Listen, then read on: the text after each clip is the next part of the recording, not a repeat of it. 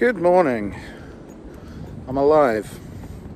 I'm up early as well. It's not even 7 AM yet. But I had a good sleep, needed it. And I'm now looking for a train station to get to the centre of Dusseldorf, where I will be getting on a bus to Luxembourg. Just doing a little day trip. I didn't really eat yesterday because I felt so horrible, so I definitely need some breakfast. A few snacks for the journey. Oh, let's have a nice time. I'm back. Okay, found the train station. I took 2 wrong turns, but found it eventually. Now I'm just waiting for my train. Which one is it again?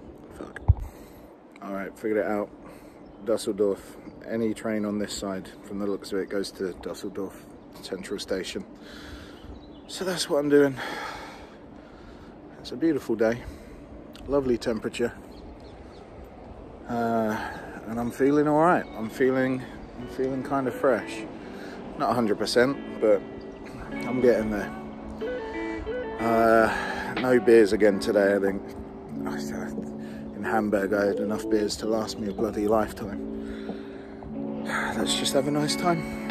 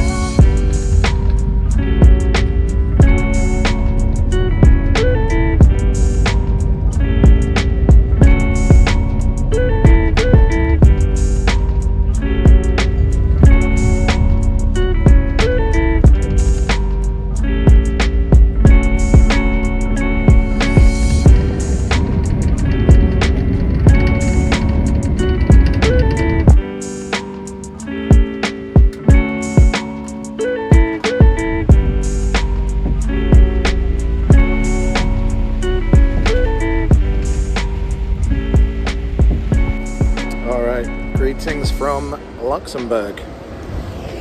The bus I just got was the wildest journey. I thought it was just coming straight here from Dusseldorf. Mate, we went through the Netherlands and Belgium and then got to Luxembourg. So I've just this morning been to 4 countries. It's pretty beautiful here. Flag.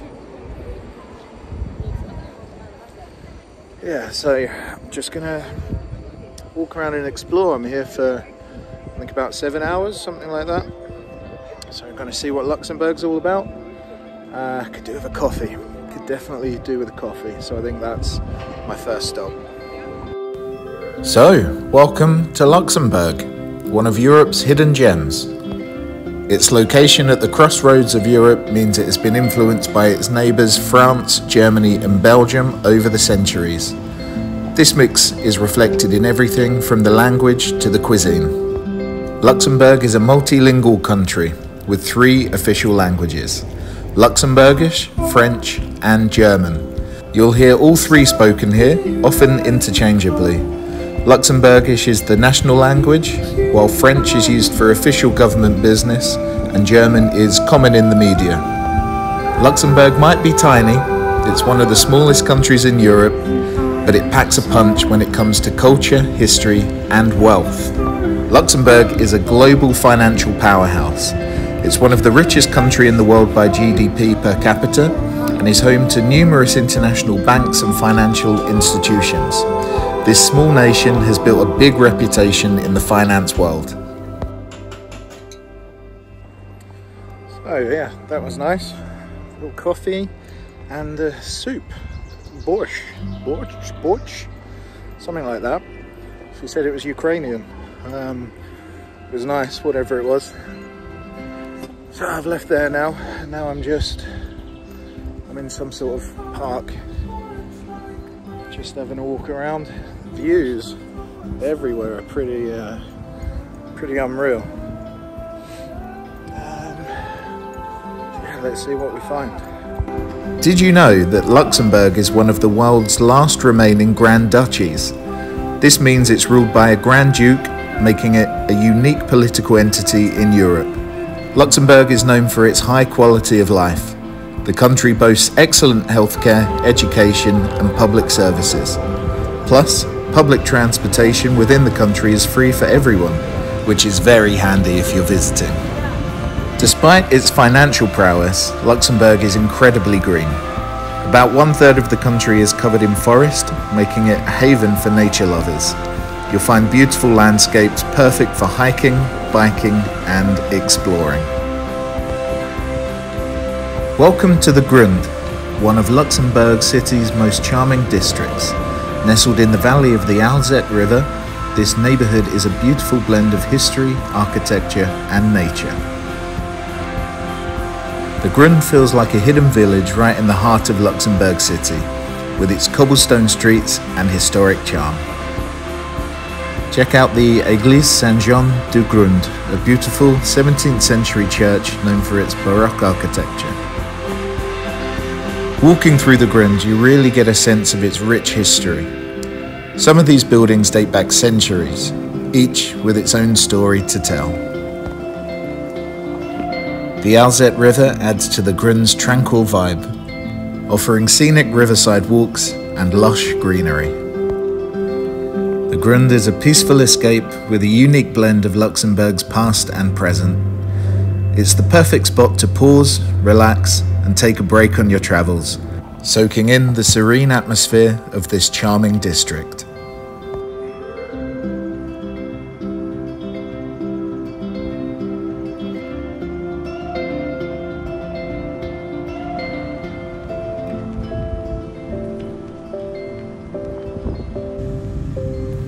Sadly, my time in Luxembourg has come to an end, but the adventure doesn't stop there. Next, I embark on an incredibly scenic train route through Germany as I make my way back up to Dusseldorf.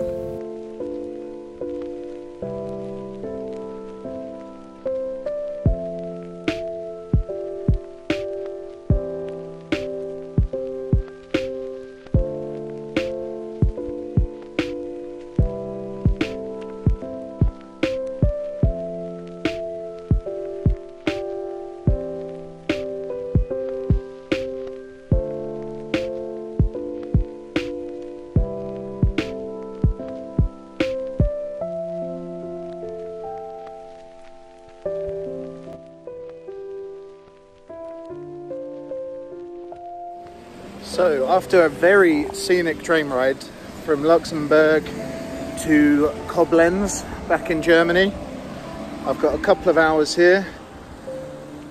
There seems to be some cool stuff here, castles and stuff. Just it behind me, something's going on. So yeah, I'm gonna have a look around here, probably get some food. And then it's back to Dusseldorf and back to bed. And Turkey just won their first match in the Euros, so the Turkish population of Koblenz are going mad. Horns beeping, flags waving, it's all going on.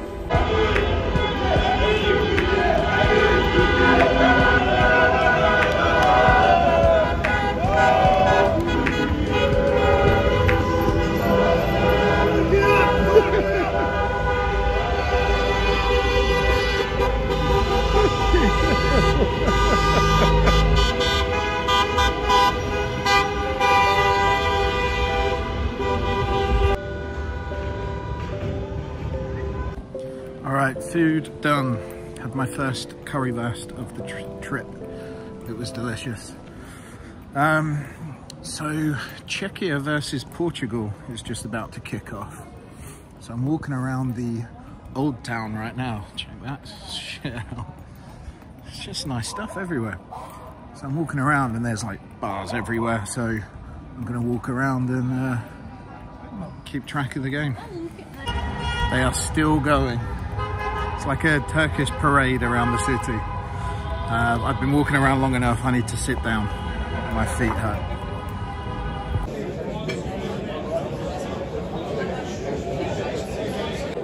So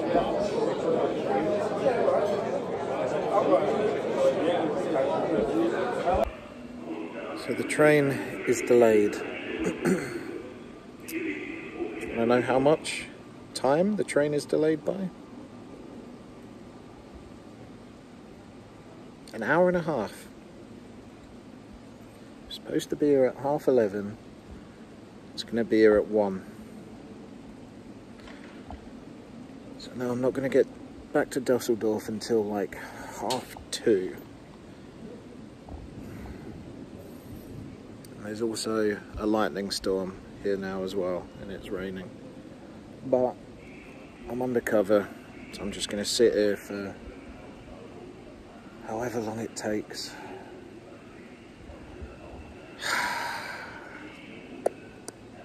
Wish me luck. My home for the next hour and a half. Ah, fucking hell. And here's me after jumping on a train and realising it was the wrong train.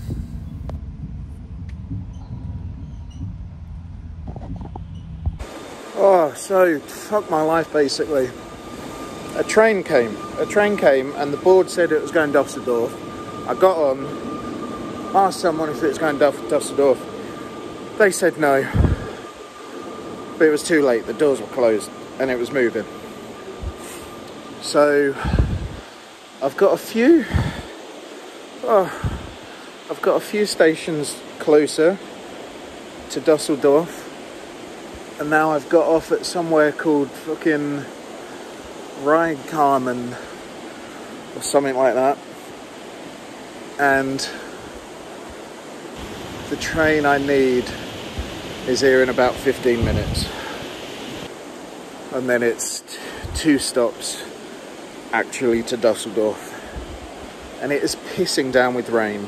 I was just sprinting in the rain from platform fucking 3 to platform fucking 1. Ugh.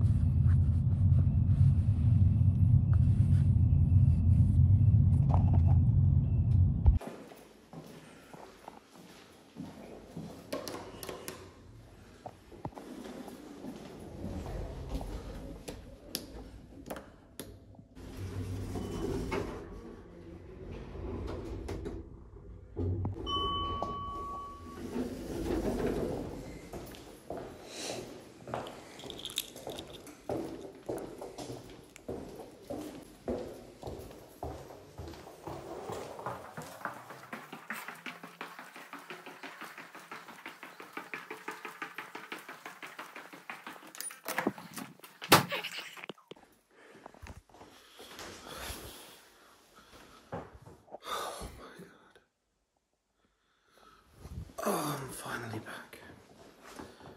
That was the longest day ever. That